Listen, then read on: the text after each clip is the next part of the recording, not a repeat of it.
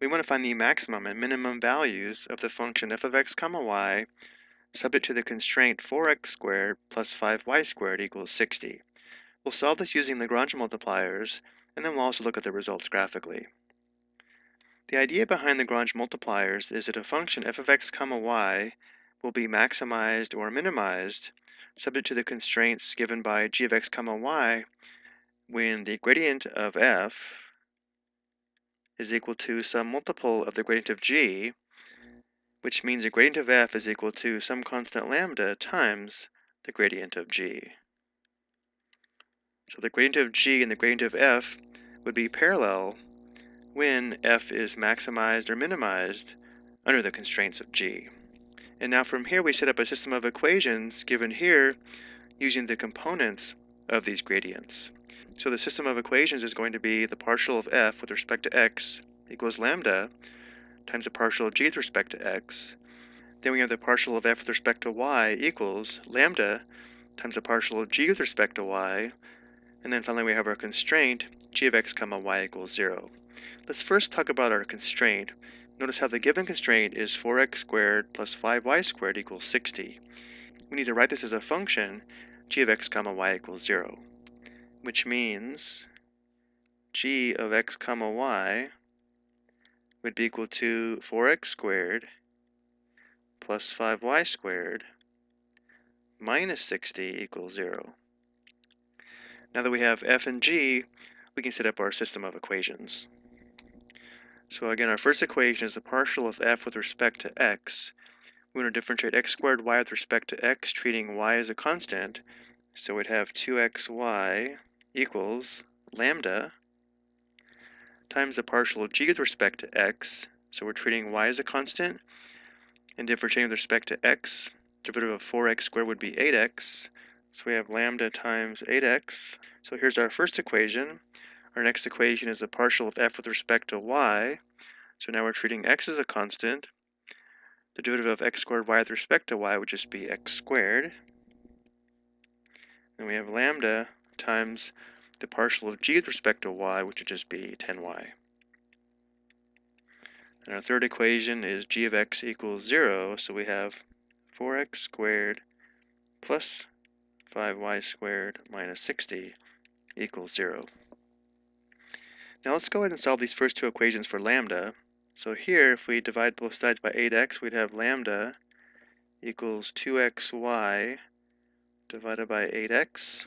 Simplifying, x over x simplifies to 1, 2/8 simplifies to 1/4, so we have lambda equals y divided by 4. Here we would divide both sides by 10y to solve for lambda. So we have lambda equals x squared divided by 10y. From here, because we have two equations solved for lambda, we can perform substitution to determine the relationship between x and y. Again, if lambda equals y over 4, and lambda also equals x squared over 10y, it follows that y over 4 must equal x squared over 10y. And now from here, we're going to cross multiply. Y times 10y must equal 4 times x squared. Let's do this on the next slide. So again, the cross products must be equal, so 4 times x squared, that'd be 4x squared, must equal y times 10y, which is 10y squared. Let's go ahead and solve this equation for x. So let's divide both sides by 4.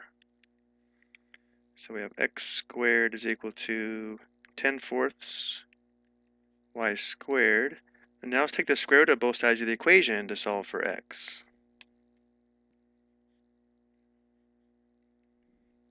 So we'd have x equals, well, the square root of 4 is 2, and the square root of y squared is y, so we'd have plus or minus the square root of 10 divided by 2 times y.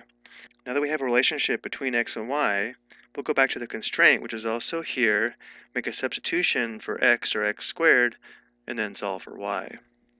So performing a substitution into the constraint, we'd have 4 times, well, we know x is equal to plus or minus the square root of 10 divided by 2 times y, but notice how we also know x squared is 10/4 y squared. So let's go ahead and make this substitution. We'd have 10/4 y squared plus 5y squared, and then let's add 60 to both sides. This is equal to 60. So simplifying here, we get 10y squared plus 5y squared. That's 15y squared equals 60. Divide both sides by 15. We have y squared equals 4. Again, we'll take the square root of both sides of the equation. Notice how we get y equals plus or minus 2. Now that we know y is equal to plus or minus 2, we can also determine exact values for x.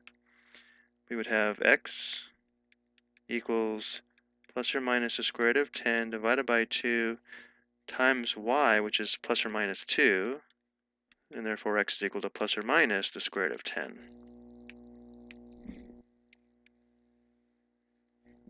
Which means to find the max and min values of our function f of x comma y, we'll actually have to evaluate the function at 4 points, because x can be both positive or negative square root 10, and y can be positive or negative 2.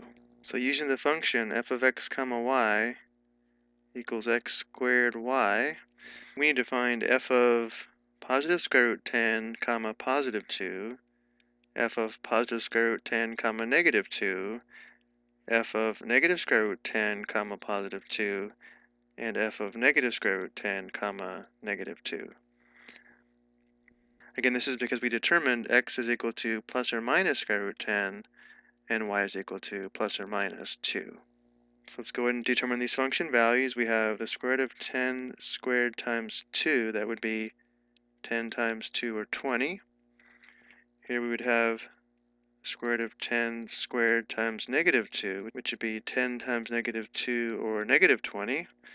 And here we'd have negative square root 10 squared times 2. Here we're squaring a negative, so it is positive 10 times 2 or 20. And here we have negative square root 10 squared times negative 2, which is 10 times negative 2 or negative 20. So notice how the largest value we see is positive 20, which is the maximum function value under the constraint, and the smallest value we see is negative 20, which is the minimum function value given the constraint. So going back to our question, the maximum value is 20, the minimum value is negative 20.